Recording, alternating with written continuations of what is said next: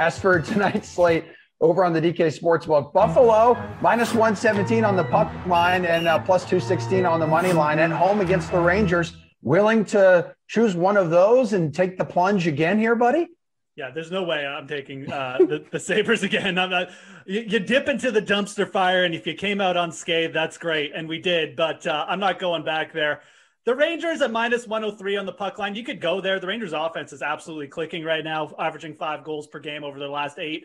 I think if I was looking to the puck line, though, I'd be going for better odds. I'd be going to Montreal over the Ottawa Senators. The Canadiens look very good coming off like a little COVID hiatus against the Oilers, shut them out 4-0. Now they get a weaker opponent, the Senators.